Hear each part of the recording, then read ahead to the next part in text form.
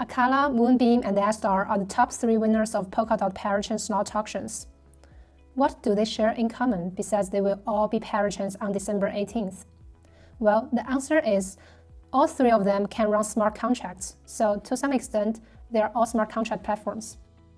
Ethereum, as the current largest smart contract platform, has been plagued by problems such as network congestion, high gas fees, and slow transaction speed.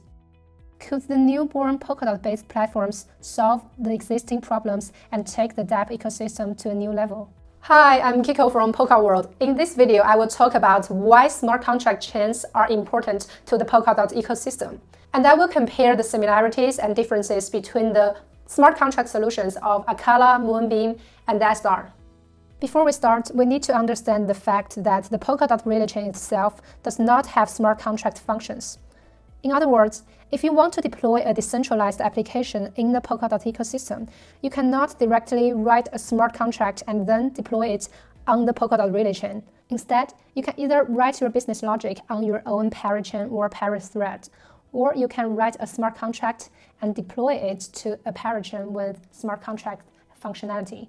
And this is why parachains capable of running smart contracts are needed in Polkadot ecosystem.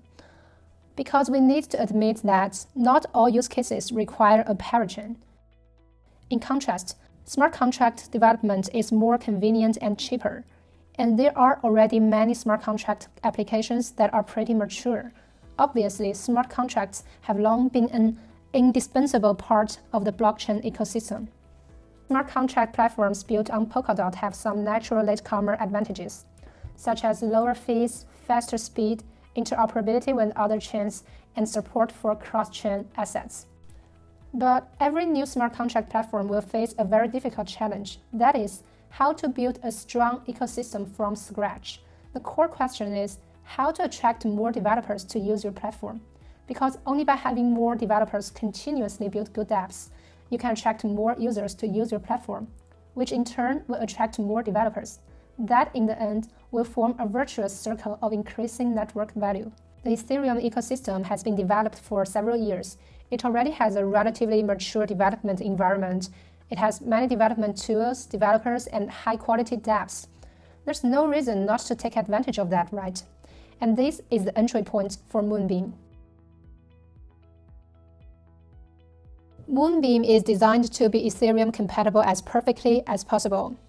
They want developers to be able to deploy existing Solidity smart contracts to Moonbeam with minimal changes. And developers who are familiar with Ethereum can still use the same tools such as MetaMask when they build on Moonbeam. So how does that work? Moonbeam uses the Frontier layer, which is an Ethereum compatibility solution in Substrate, and it allows Substrate chains to run Ethereum contracts. The idea of Frontier is to emulate Ethereum's nodes.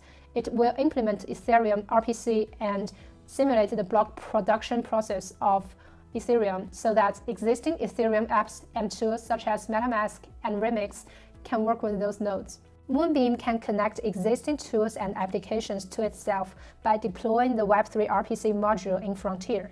And for those tools and applications, it feels just like connecting to another Ethereum network.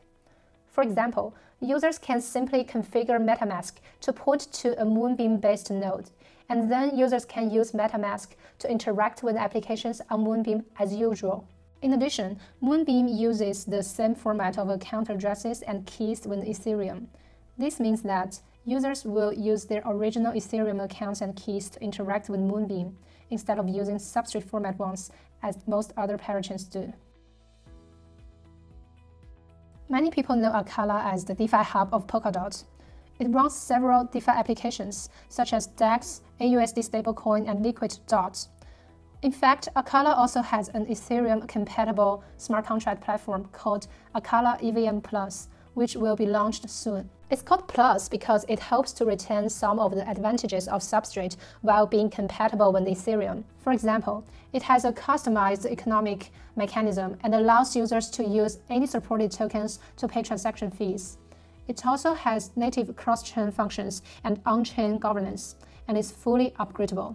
These innovations are impossible to achieve on Ethereum. Therefore, Acala will adopt an Ethereum-compatible solution called Body, which is developed by themselves. This solution is not compatible with Ethereum RPC. Instead, a JavaScript SDK is made to simulate a Web3 provider and write Polkadot extension as a MetaMask-like extension.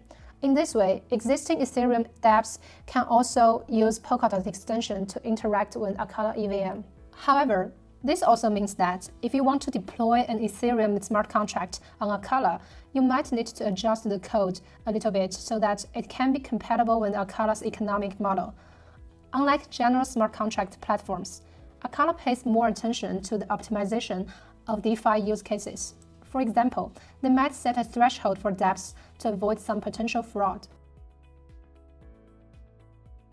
Astar intends to support both EVM and WebAssembly virtual machines so that it allows both Solidity and Ink smart contracts to run on top of it.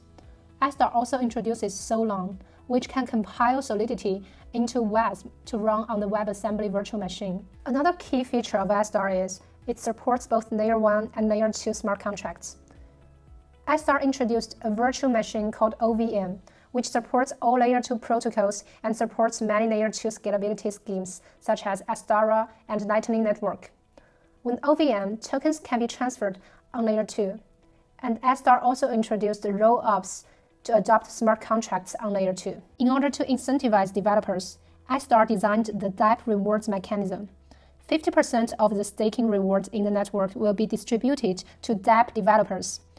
Users can nominate dApps to share some rewards, and this will help great dApps to be better discovered. In a word, the three chains each have their own metrics. Moonbeam focuses on full compatibility with Ethereum. Acala EVM Plus has made some optimizations while being compatible with Ethereum. Astar supports multiple virtual machines and Layer 2 smart contracts and attracts developers through the dApp rewards mechanism. Can they grow stronger and drive a new round of innovations in the rising Polkadot ecosystem? Let's wait and see. If this video is helpful to you, don't forget to like it and subscribe to our channel. If there are other projects that you want me to talk about, don't hesitate to leave a message below.